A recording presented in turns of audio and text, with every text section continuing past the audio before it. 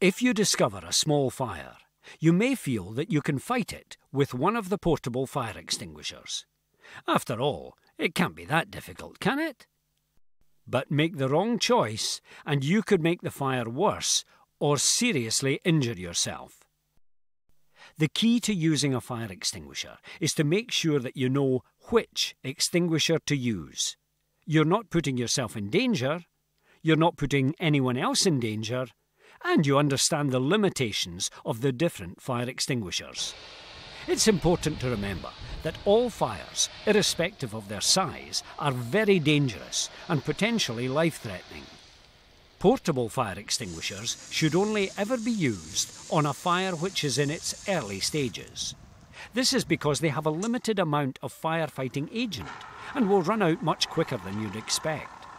For example, a 2 kilogram carbon dioxide extinguisher has a discharge time of around 12 seconds.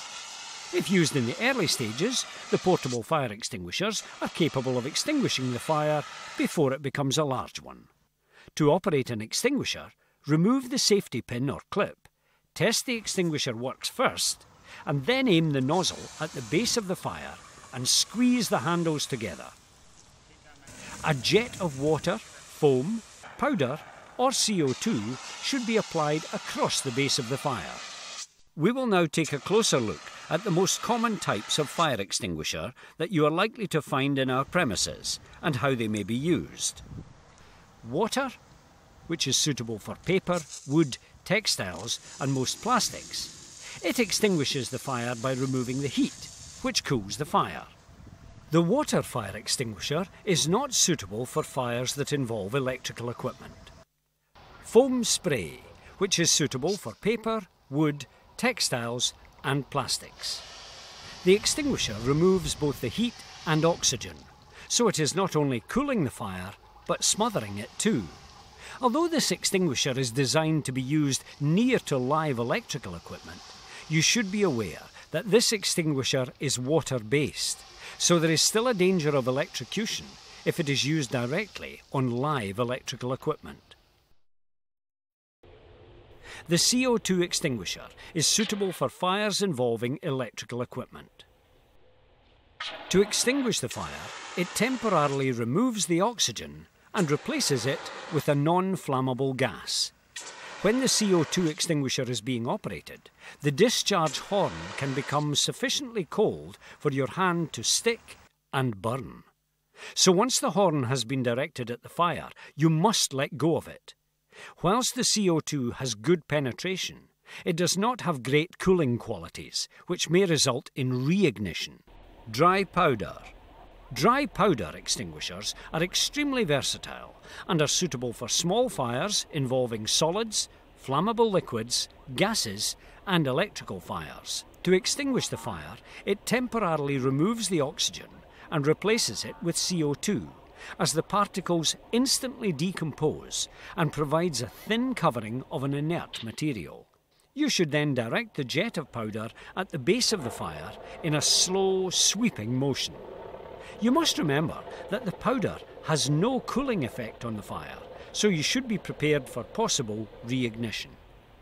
You must also bear in mind that the powder is very fine, and its effectiveness can be greatly reduced when operated outside in a windy environment, and when in a confined space may create a dense cloud that could obscure your vision and create breathing problems. A fire blanket is designed to either completely surround a burning object or is placed over a burning object and sealed closely to a solid surface around the fire. Whether the blanket is placed on top or surrounding it, the job of the blanket is to cut off the oxygen supply to the fire, thereby putting it out. Before attempting to fight a fire, you should follow these simple rules.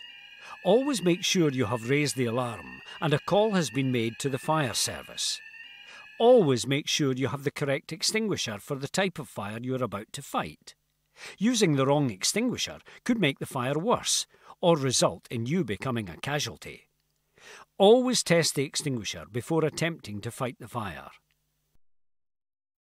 If the fire is in a room, behind a closed door, Carefully check the door and then the handle using the back of your hand. If you can feel the heat of the fire through the door or handle, or you can see smoke coming from beneath the door, then do not open the door. If the door does not feel hot and there is no sign of smoke, then open the door slowly, keeping low until you can see the fire. Always keep low. As the fire dies down, you can then move in closer. Always keep an exit directly behind you. Never attempt to fight a fire if it is spreading rapidly. Never fight a fire if you don't know what is burning. Never allow the fire to get between you and your exit.